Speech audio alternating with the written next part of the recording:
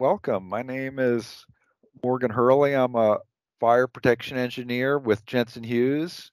I've got about 33 years in the business. My name is Matthew Weston-Dawkes. I'm a fire protection engineer at Jensen Hughes, and I've been in the business since 2017. And today we're going to talk about the use of occupant evacuation elevators in buildings.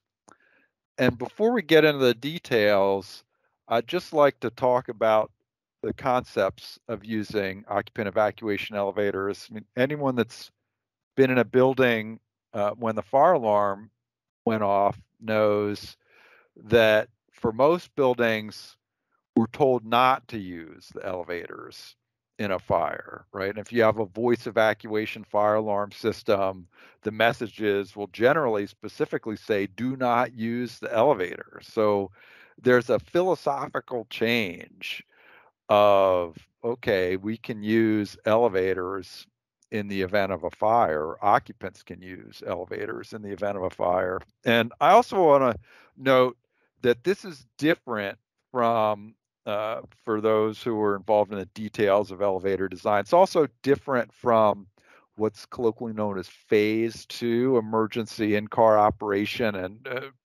basically what that is, most buildings today have that. That's when the fire service takes control of an elevator during a fire emergency to maybe use the elevator to carry people or equipment to a higher floor, or even evacuate people with disabilities.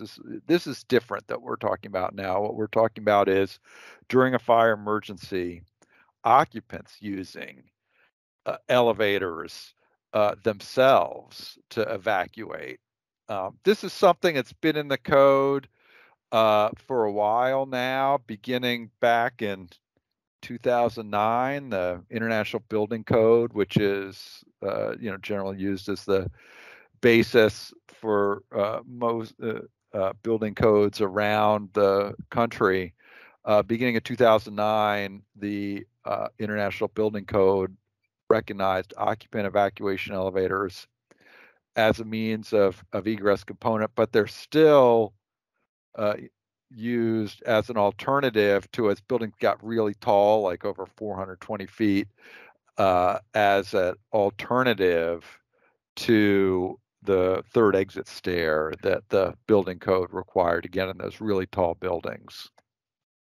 But for federal buildings or government buildings that are under the control of the U.S. General Services Administration, they're the landlord for basically U.S. government buildings. The U.S. General Services Administration began requiring occupant evacuation elevators in high-rise buildings that are taller than 120 feet, beginning in the 2016 edition of their requirements. So when these occupant evacuation elevators are designed properly, they will be used prior to the fire service coming to the building. And if one chooses to use them, there are a number of applicable code requirements spread out among the International Building Code, the National Fire Alarm Code, or NFPA 72, and the Elevator Code, which is the American Society of Mechanical Engineers Standard A 17.1. Thanks, Morgan. That was a great introduction to occupant evacuation elevators, or OEEs. Now, when we're talking about occupant evacuation elevators, there's a number of separation requirements and physical geometry requirements that we have to look at in order to successfully implement these. So the requirements for occupant evacuation elevators in the International Building Code can be found in section 3008. And specifically, one thing to look out for is the 1 hour fire rated smoke barrier that needs to enclose the lobbies of the occupant evacuation elevator lobbies. This is something that needs to be highly coordinated, in addition to the actual sizing of the lobbies, which needs to provide 3 square feet per person in addition to special sizing for wheelchair occupants, which needs to be for every 50 persons on the floor or portion thereof.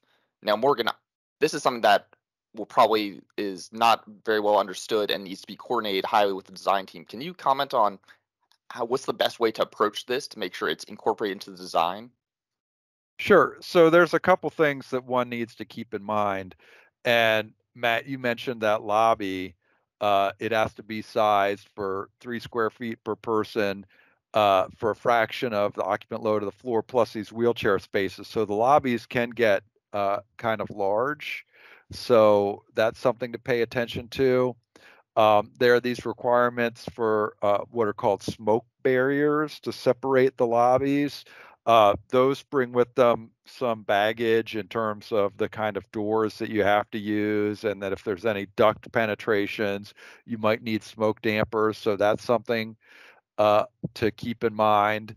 And then there's also requirements uh, for the doors to have what are called vision panels in them. It's just basically like a window in the door, right? So that the occupants can see in or out of that protected enclosure. And so the purpose of those vision panels, Morgan, that's so that they can see the status of the lobby and see the capacity of it for occupants that are trying to go in. Say you may have a stair connected to that lobby for people to egress from the lobby if they're not using the elevator to make sure it's not full or that's not already filled with smoke, correct? Yeah, that's right. I mean, again, we're talking about a situation in which there could be occupants in a building where there's a fire emergency in the building. So we're just providing these additional levels of safeguards so that as people go into an area where they're going to hang out while there's a fire in the building, and in this case it's this elevator lobby, they want to make sure that they can see that that is indeed safe to do so. Yeah, absolutely. And one thing that differentiates occupant evacuation elevators from your standard passenger elevators is the active suppression omissions that actually go into this. So the sprinklers have to be omitted from the machine rooms, from the machinery spaces, control rooms, and the hoistways, because we don't want the water to affect the operation of the occupant evacuation elevators.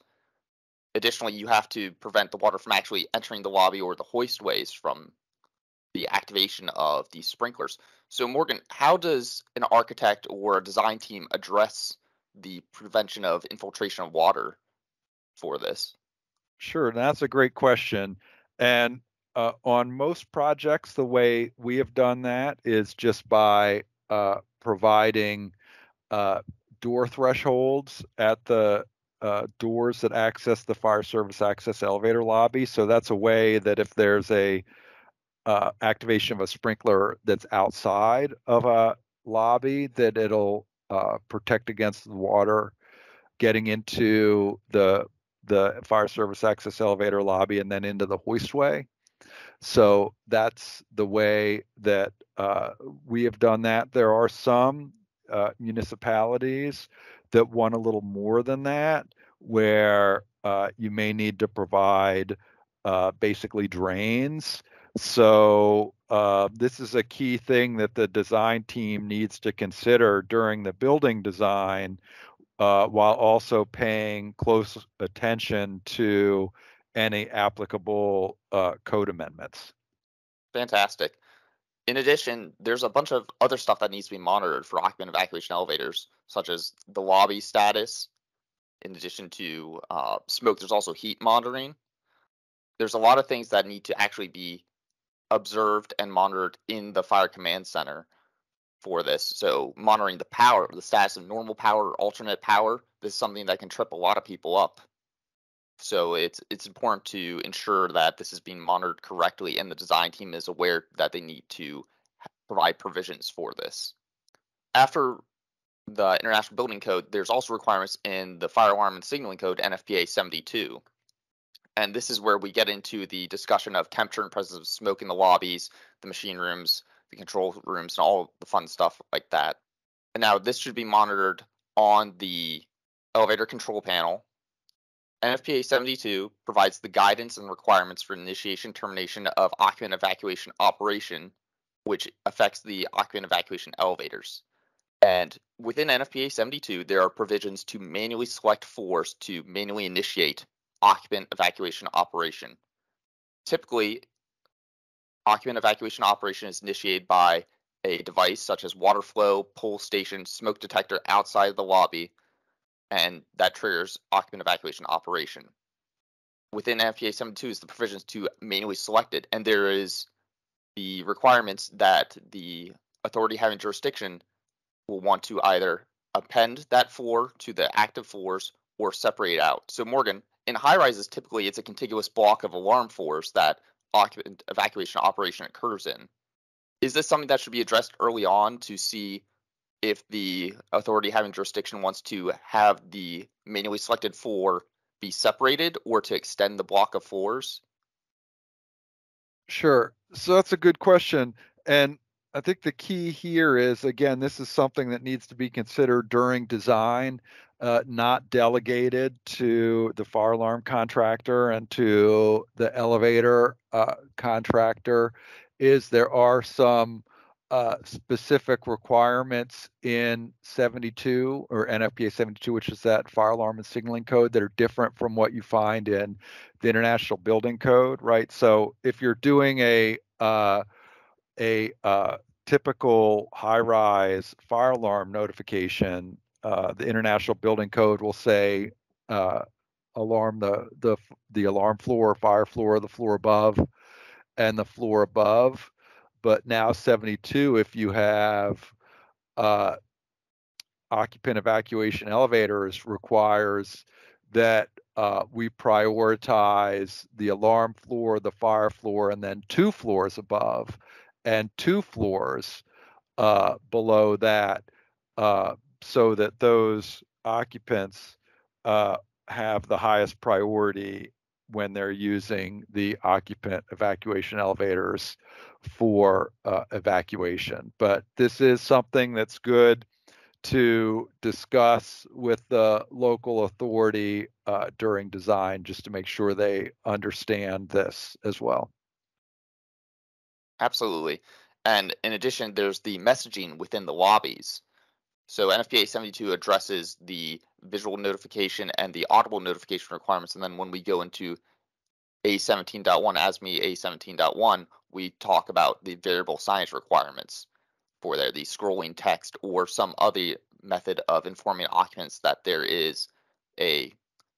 that we are in occupant evacuation operation and the status of the elevators. ASME A17.1 provides a variety of sample messages to be communicated, and this is all occurring prior to phase 1 recall. So at the moment of initiation of OEO, there are 3 cases that need to be considered for the elevator. There's the case of the elevator is unoccupied, and it will proceed as normal for occupant evacuation operation. There's the case of the elevator is occupied and needs to halt and go back down, or there's the case where it's occupied and it's already continuing to the discharge level.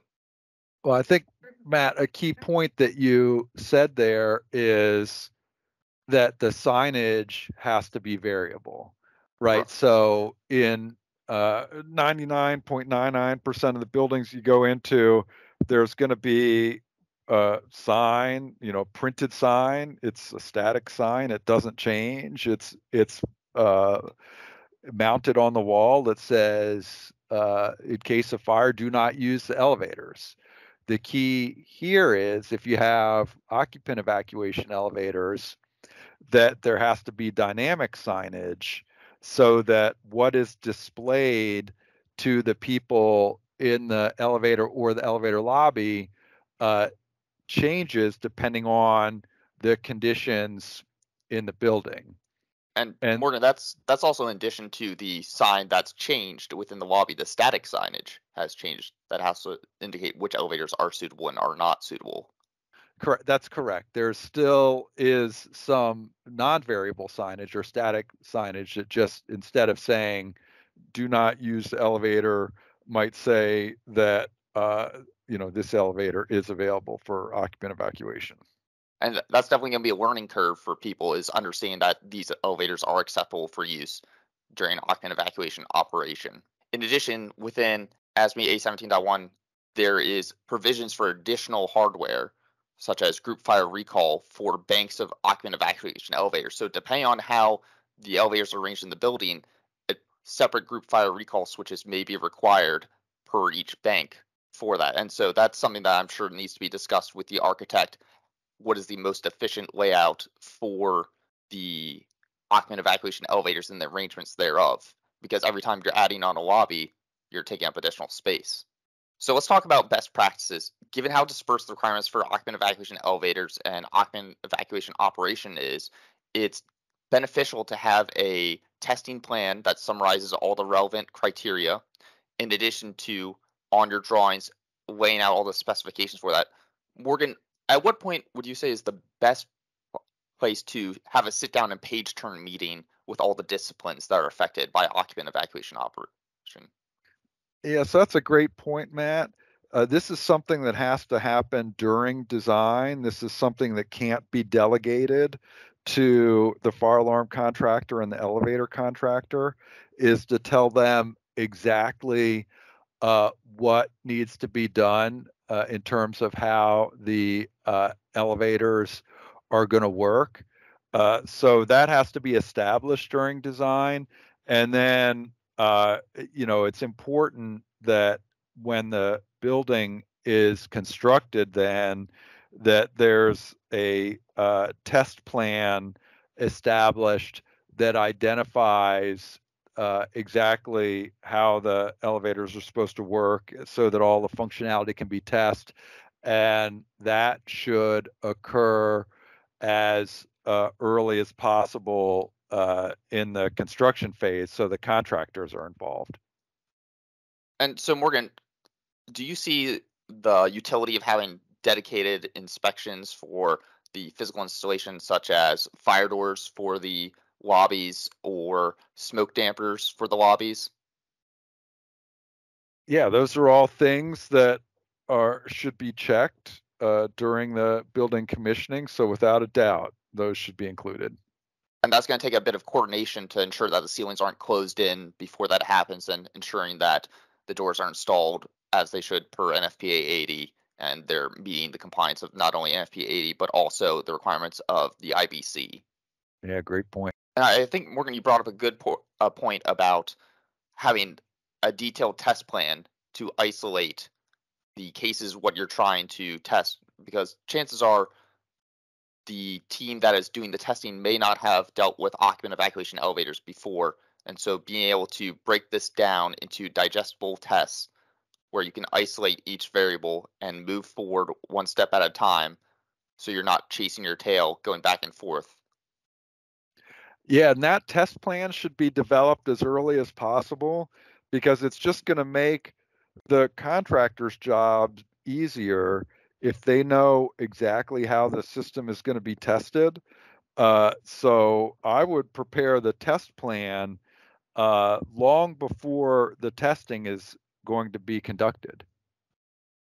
Absolutely. That's going to help align everyone's expectations and confirm that all the equipment is going to be provided that's required per either the IBC NFPA 72 or ASME A17.1. Yeah, without a doubt.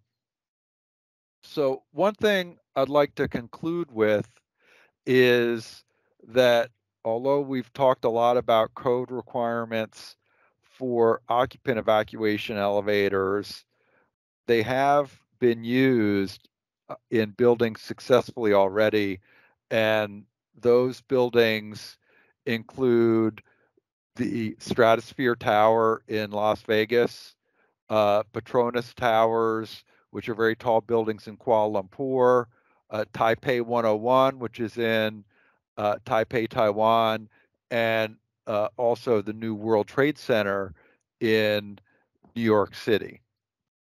And for more information about these occupant evacuation elevators, you can refer to Jensen Hughes' website, or you can find our full article in the third quarter issue in 2023 of the Society of Fire Protection Engineering magazine, fire protection engineering, which is available on the Society of Fire Protection Engineers website, sfpe.org.